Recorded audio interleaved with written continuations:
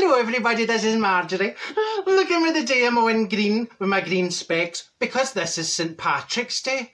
Oh, with my shillelagh in my hand. Well, this is St Patrick's Day, so happy anniversary to all my Irish chums.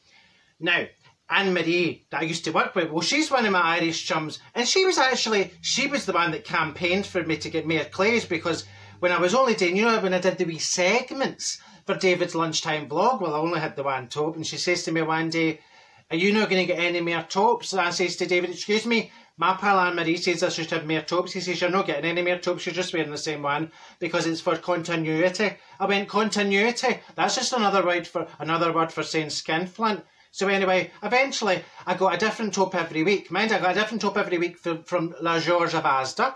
And then Shein started providing all my lovely tops, and now I've got a different top every day.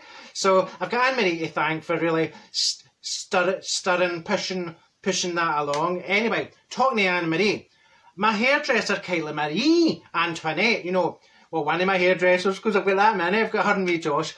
Well, we had arranged to meet in the wee coffee shop at the bottom of the road, right? And she says, now, I'll bring wee Harry Potter and Pansy Potter with me. And I says, oh, that's fine. So in they came, right? And wee Pansy Potter singing this wee song. And I says, it's just singing, this wee Pansy Potter singing the day. She says, oh, she was watching this video on YouTube, right? It's a wee trucker, a wee digger video, wee cartoon, right? And it went, if you're happy and you know it, dump your load. If you're happy and you know it, dump your load. If you're happy and you know it, and you really want to show it, if you're happy and you know it, dump your load. I says, she obviously doesn't ken really the other meaning of that, but she was quite content singing away. So, you know, he's a sleever. So she was, she was as happy as a wee leprechaun doing the river dance. Now, all of a sudden I was like, what's that smell? Do you think something's burning in the kitchen? Is somebody burning the cheese panini or something? And she went, oh no. It was wee Harry Potter, right? He had infumigated his nappy. So she says, right, I'll go and get him cleaned up. Right, well, you look after Pansy Potter. I'll not be long. I says, leave it with me. Me and wee Pansy Potter going like a house on fire. So Kylie Marie Antoinette, away she goes, right?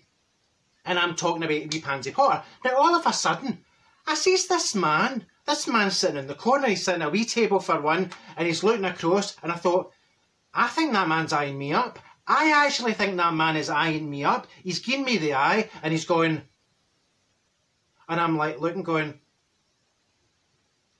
and then he turns, and then he goes, and I went, and I didn't ken what to do. I mean, what does a woman in my age do back when a man winks at them? And then he's going, I thought, maybe he's no winking, maybe he's got a twitch, maybe he's got a, you know, he's got a condition. And then he stands up and he starts to walk towards the table. I went, oh no, look at the twitcher's coming towards me. And I went, do you not know who I am? And I went, what accent was that? He's Irish, by the way, as you'll find out later on. He says, do you not know who I am? Just use your imagination, right? That's an Irish accent. And I'm looking at him going, no, you do look a bit familiar, but it's no coming to me. I went, it's Paddy from Dublin. Oh, that was more like it, wasn't it? No, I'm cooking with gas now, eh?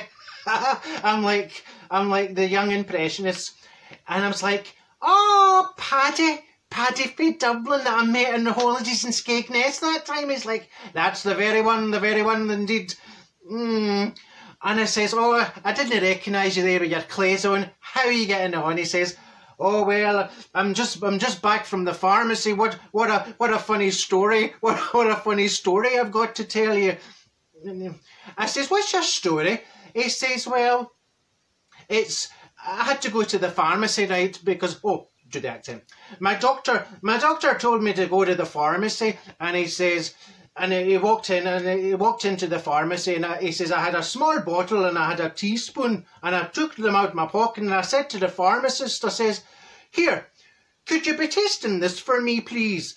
And the pharmacist, right, he takes the wee spoon and the wee bottle, and he puts a wee bit on the teaspoon, and he swallows it, and well, he doesn't swallow it, he's swirling it in his mouth, and he's, you know, he's grimacing, he's going, and he spits it out, right?